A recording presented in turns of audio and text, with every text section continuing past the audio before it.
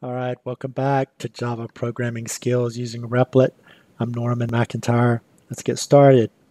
So here we're going to look at variables.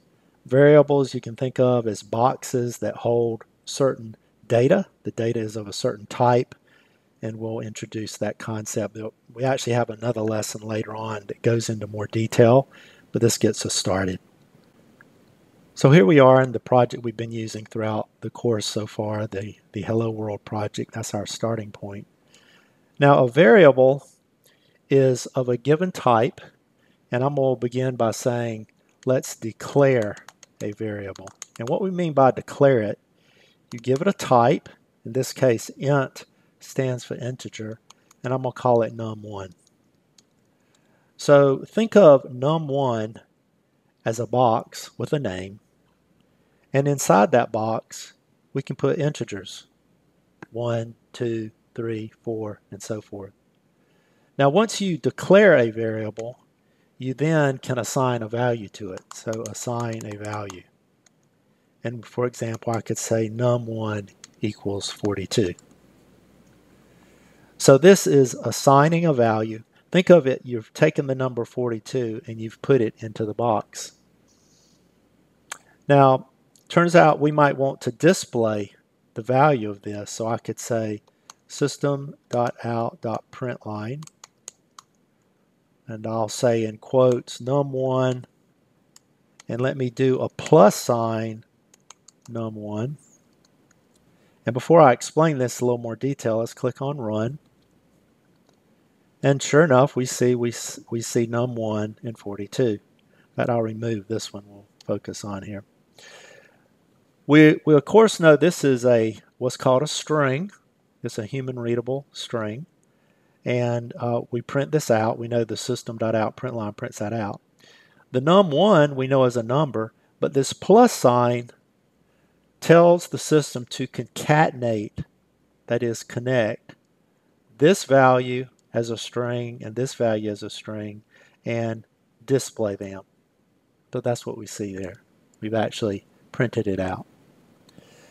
Now you can have other variables, so I could say int num2. In fact, let me do it this way. I'll say assign and, or actually we'll say declare and assign. Declare and assign. And so for this, I'll say int num2. So there I've declared it. Num2 is a box, a variable that will hold an integer. And I'll go ahead and set it, let's say, equal to 10. So here we've both declared it and assigned it a value at the same time. And to prove that works, let's do system.out.println. So system.out.println and say num2 and plus num2. And again, we'll click on run, and we see that we've got num1 is 42 and num2 is 10. Well, let's do another one. Let's say we have an integer sum. So here we've declared it, an integer sum. And I'll say, well, sum is going to be assigned the value. So remember, equals saying we're assigning the value. How about num1 plus num2? So here we're doing an operator. In this case, we're saying add these two. So what the system does, looks into this box called num1, the variable called num1, gets its value, pulls it out, gets the value of num2, pulls it out, puts them into sum, and just to prove that it works, system.out.println, and we'll say sum, and we'll come here and say, how about show a sum? So println, and we'll do a run. Of course, we have 42, a 10, and sum is 52. So we could do it like this too. We could say system.out.println. We'll say, well, let's say result. Let's say concatenate num1 and concatenate a plus sign and concatenate num2 You give me a little more space here. And then I'll say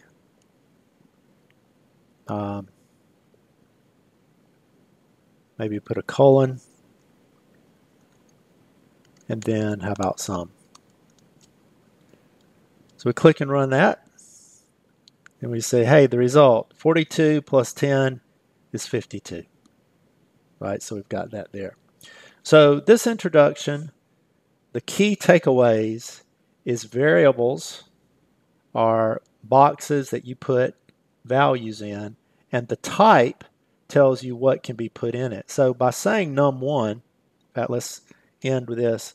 By saying num1 can accept an integer, you can change it at any time. Let's say make it, we'll say num1 equals 1, 2, 3. So we've changed the value. You can change it at any time.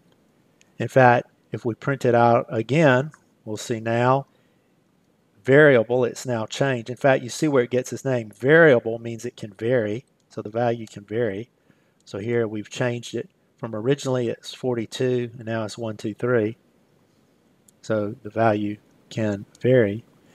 But also it makes sure you cannot do things like this. num1 equals hello world. So num1 equals hello world. Now if I try to do that, we said that num1 is an integer. 1, 2, 3, or 10, or 42.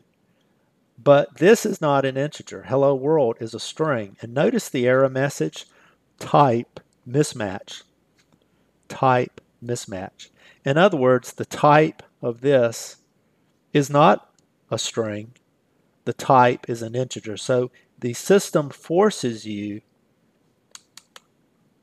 to only assign to that variable the proper type.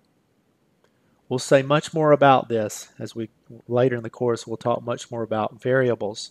But this is your first look at it, and as always, make sure you write this code, run it, and use it just like we have here.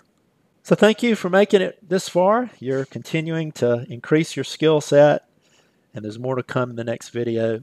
I'm Norman McIntyre. Thanks as always for watching.